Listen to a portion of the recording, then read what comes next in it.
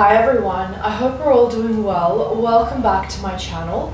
I am your favorite YouTuber.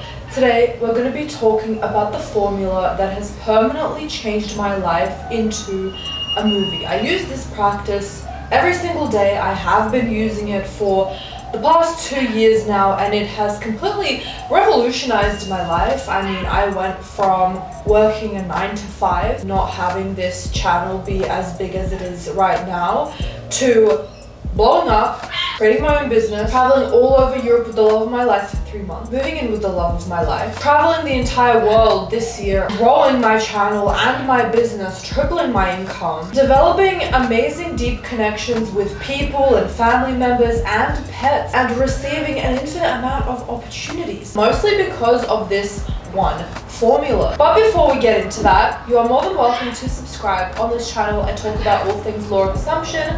So if that sounds good to you, I would love to have you here. I also want to thank Keen for sponsoring today's video. Keen connects you with talented tarot readers and astrologers that provide you with a deeper understanding of your personal situation. I always love using tarot cards and Keen because it helps me gauge on whether or not I'm on the right track with my manifestations and whether or not I'm in the right state. These readers have unique specialties designed to help you with your specific situation. Do you want to know if your subconscious mind is reflecting your desired reality? Do you want to know, based on your current state and techniques, whether or not they'll reach out? For example, if you want your mans to propose to you and you ask a Keen reader whether it's going to happen this year and they tell you no, that means that you are in the current state where your partner is not going to propose to you.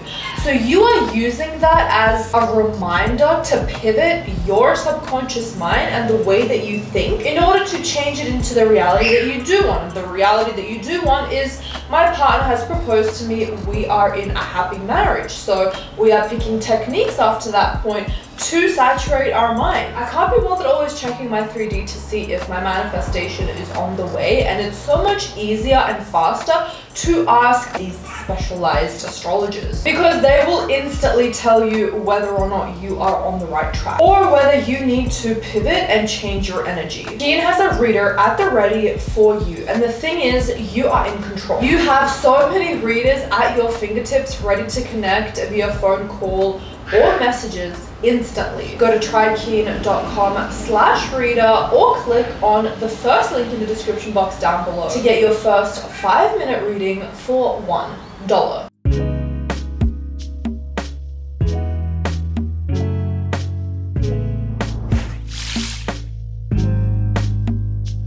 The secret formula is this: relaxing in every single moment, doing what feels best in each moment, and doing modes of appreciation. I will include a chart that is literally the formula to being in alignment, being in the vortex, living your best life, to put it in simple terms. I've spoken about these 3 things in separate videos in more detail, so they will be up in the cards throughout this video. But the combination of these 3 things are really what did it for me and caused a very big change in my life, and I continue to use this every single day, and it helps me tremendously, and it puts me right back onto my highest timeline. Your subconscious mind already knows what you want. I want 1 million subscribers, right? I do not have to necessarily keep reminding myself of that non-stop. Another alternative, and this is very powerful, you are trusting that you know exactly what it is that you want, so you don't need to keep on affirming I have 1 million subscribers. Although that does help, please interchange techniques and this formula whenever it feels the best. But if you just strip it all down, what it is you're trusting that your subconscious mind is not a dumbass and it knows exactly what it is that you want. So it is about trusting in that and trusting in yourself. That is an aspect of self-concept as well, just trusting in yourself and not questioning whether or not you need to keep reminding your subconscious mind that you want this thing. You can't necessarily detach because your desire is a part of you. Like, you have this desire for a reason. It is you and your desire are one and the same, but you're also not grasping onto it either. At every single moment, whether I am in a good mood or I'm questioning, I'm doubting, or I'm in a bad mood, or I have anxiety, or I'm worrying about something, I simply relax. I relax my face muscles. I unclench my jaw. I breathe in deeply and I let it out. And I continue this ongoingly, 24/7.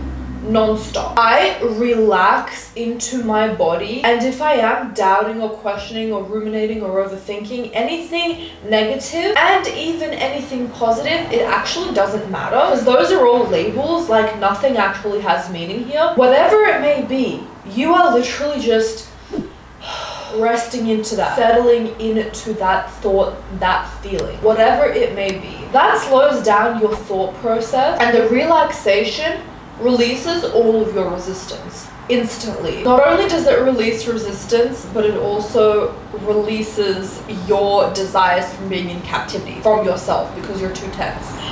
You relax, and so does your desires, and they flood into your life instantly. We're not doing this for our desires though, we are doing this as a practice all throughout our life. Whenever we see something in the 3D that we don't like, we see ourselves reacting a little bit. We are not fighting with it, we're not forcing it to go away. We are simply just taking that reaction, we're bringing it to ourselves and we're just breathing into it. We're not thinking our way out of it, like, I'm safe, this isn't true, this is a limiting belief. What I found from experience is that also causes some sort of a resistance, because I'm still talking myself out of it, I'm still doing, I'm still trying. Whereas when I literally just breathe into it, breathe into it, breathe into it, it goes away naturally. And I find myself leveling up in life, because I look back and I'm like, this thing actually never held any power over me. So whenever something new comes into my life that feels like it's worth reacting over, oh no, what am I gonna do? I lovingly breathe into it, in the back of my mind knowing that whatever doesn't feel good is a lie, and it goes away by itself. And then I again up level, because I remember from my previous non-reaction that that bad thing went away by itself. I didn't have to do anything, and actually I up level. I'll give you an example. I was taking a walk today and I found myself starting to drift between different thoughts, like, is there any way I can relax even more? And I stopped myself, I caught myself, and I was like, breathe into it, because you don't think yourself into being relaxed, you simply just drop everything. And when I did that, I got an instant inspired thought to buy new business cards for my business and for this YouTube channel, because you have no idea how many times I'm in a conversation with someone and they're like, what do you do? And it just is so easy to whip out business cards and just give it to them so they can have it forever, and they have it in writing and they can go on my website and subscribe or join a course or a coaching package. I had that inspired thought when I released my resistance and I let go of those thoughts of how can I relax, and I just relax. That's the thing, you just have to fucking do it. Like, you just have to breathe, like physically breathe into your body. I visualize myself, my breath going into my body and settling in, relaxing my facial muscles, relaxing my body, and I visualize a clear mind. I clear my mind. It is very well worth to practice this. At the same time, number 2 to this formula is I'm doing what feels the best to me in every single moment. Because once I have set the intention, and you don't even have to do this because your subconscious mind knows what you want. Once I have recognized that as a fact, whatever feels the best for me to do is my higher self literally leading me to that desire. Because your subconscious mind, yourself, your higher self, everything inside of you is working in order for you to get this thing. And the signals you get in order to get that thing is through what makes you feel the happiest in each moment. For example, I had a schedule today and one thing popped up. It was my accountant emailing me about my tax returns. We do taxes around this time in Australia. And I actually had scheduled to do the Money Mentality Makeover course by Amanda Francis, where I answer questions, I do the homework, and then I wanted to take a walk. Well, I had this email and I asked myself, what makes me feel the best to do? To continue this course or to reply to this email?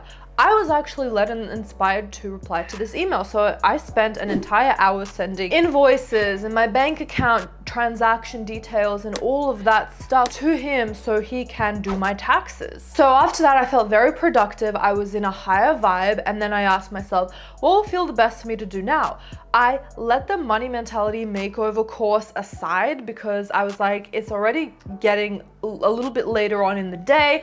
Let me walk while the sun is out before school finishes, because everyone is just like out on the streets after 3 p.m. I start walking and I listen to this relaxation podcast and I am in an even better mood. And then as I am filming this, I have an urge to, instead of editing like I had planned after this, I want to go outside, sit in the sun while it's still sunny, have a beer, and do my money mentality makeover course because I'm super inspired to do that. Because I had my mind like opened up, I did so many other things. Like I created my course outline for the next course that I'm working on right now, and I'm so excited about it. And I didn't even plan to do that, but it was just inspired action. So when you are relaxed and you are following what makes you feel the best, it is leading you to your manifestation. You might not want to manifest 1 million subscribers. You might be wanting to manifest your SP, and you're thinking, what does going to have a beer and going on my TikTok have to do with manifesting my SP? You don't know, because your mind sees things for what they are right now. Sometimes you just have to trust that your higher self knows what it's doing. It is leading you to your manifestation. You don't know if you see a notification of your SP sending you a meme on TikTok, or you could see literally the funniest, the most perfect TikTok to send to him, and then the conversation starts that way. You don't know how it is going to happen, but just know that through following what makes you feel the best in each moment is actually leading you to your manifestation. That paired off with relaxing is just mind blown. And what I'm about to share, the third step in this formula, it just was the cherry on top. It literally just made me feel like I was a superhero. Doing modes of appreciation. So you are relaxing, and at the same time, you're doing what makes you feel best in this moment. You are now, as you are doing this thing and relaxing, you are appreciating whatever you are doing. So you are truly recognizing that you are doing this thing and that it feels good. You don't have to overly think about it. Just recognize that it feels good and continue doing it, and then relax. For example, I was walking, again, the same walk that I did today, and I got an iced coffee. After 3 seconds, I realized that I drank half of it already, and I didn't even realize I wasn't even enjoying it. And I was like, oh, I have to do my mode of appreciation. I'm walking in the sun and it feels so good on my skin. I'm so happy that weather is warming up in Australia. We are going into summer. So excited. And I'm drinking this amazing, delicious iced coffee. It actually tastes really nice and strong, and I feel the caffeine affecting me. I'm loving listening to this podcast, and I'm just so excited about life. You don't have to overdo it, you don't have to overmilk it, you just recognize it and you move on. Why is doing modes of appreciation so important? It's because it hypes you up. You really recognize what you are grateful for in the moment. It puts you in a better mood. It puts you into a higher vibe. You are able to attract everything to you so much faster when you are in a high vibration. And you keep using that cycle. Relax, do what feels best, do modes of appreciation ongoingly. And yes, it might take some practice. I mean, I don't feel like I even have perfected this, and I have been doing it for about like a year or two, adding in different things here and there to the formula. But because I have been doing this for 2 years, I have found out what the best thing is. And I also just want to say really quickly, there used to be do not react in this formula, but what I have done is I have put the do not react to the 3D into the relaxing category, because listen, when you relax, you are not reacting to the 3D. You are literally just breathing in. So that's one note on that. And with that being said, I trust that this video gave you the guidance that you needed. Don't forget to give this video a thumbs up because I know you loved it. I hope you have an amazing day, and I'll see you in the next video. Bye everyone.